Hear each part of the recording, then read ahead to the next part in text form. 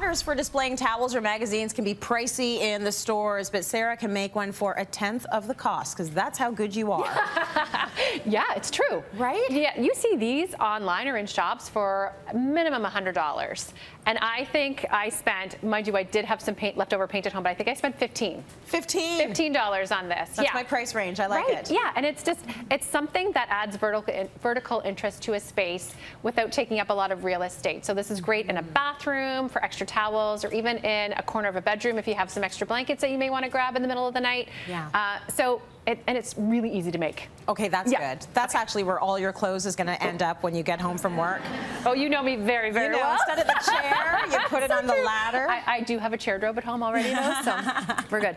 Okay, so there are a few different options of wood depths and stuff that you can use to build this. I went with 2x3 pieces for the sides. Okay. And I had them cut at 6 feet, because you're going to angle it on the wall, so you want it to have lots of height in the room. So 6 feet seemed like a good height for those. Okay. And then I went with 2x2s for the rungs across the middle.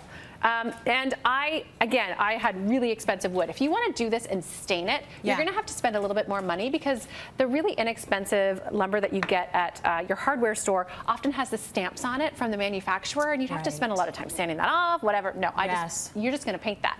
So that's the budget-friendly option. If you want to stain, spend a little bit more money. Got it. Okay, so the next step is to figure out the distance between all of these rungs, right? I went down 6 inches from the top. Yep. And then I worked my way down 12 inches for every other rung. So you have that nice distance, that nice space, but you also want to have a little bit of extra space at the bottom too. It looks really weird to have a rung right at the bottom. And you can't do anything with it. You can't do anything with it. No, and it just looks like a mistake, right? So start at the top and work your way down. So what I did was I measured the distance of each of the rungs on the rails going down the side. Okay. I marked it with a pencil, and then I pre-drilled holes for each one of those all the way through. And then I did the same thing with the rungs. I've already started this one here. I did a little X at the end, and then I did a little pre-drilled hole in the end there. I don't know if we can see that. Show us the little X so that we know what's going on. Yep.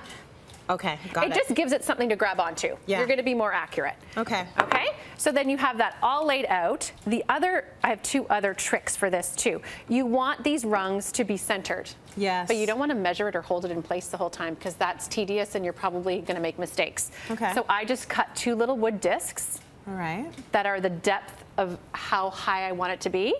Okay. And you just slide it under one side. Oh, I see. Slide it under the other side, and it's automatically going to be sitting at the right height when you're putting it against this side, right? I mean, these simple tricks that people don't think about that make your life so much easier. Yes. And then you use a little bit of wood glue on either end, and then you're just going to screw them in. I don't know if I can angle it with this ladder here. Let's try. And you want to just make sure, obviously, that you're using wood screws. And oh, thank you. I will help you. Oh, you're good. Ooh, I love using power tools. Almost there. Almost. There we go. There you go. It goes all the way in, and I'm going to show you too. I countersink it all the way in, and then you're going to fill that space with wood filler, so you don't have those screws lining the whole ladder all the way down, because it doesn't look quite as finished that way. Nice. Now, when it comes to the painting, do you have to spend a lot of time on prep? You have to sand the surface first. You got to sand it. There's some rougher edges on this type of wood, so definitely give it a little light sanding. Yeah. And then prime it and paint it. Yeah, got it. You got it.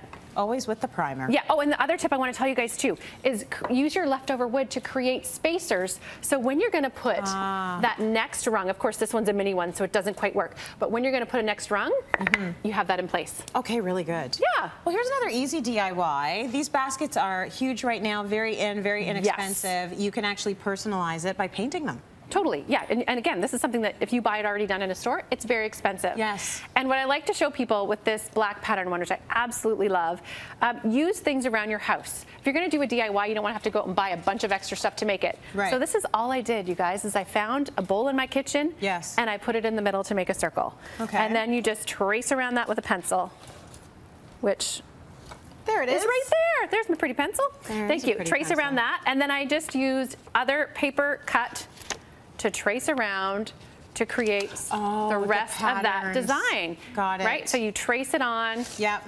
Opposite and the same thing, and that's all you do, and you just paint between the lines. It's really so simple. And this is easy to paint as well. It's very easy to paint.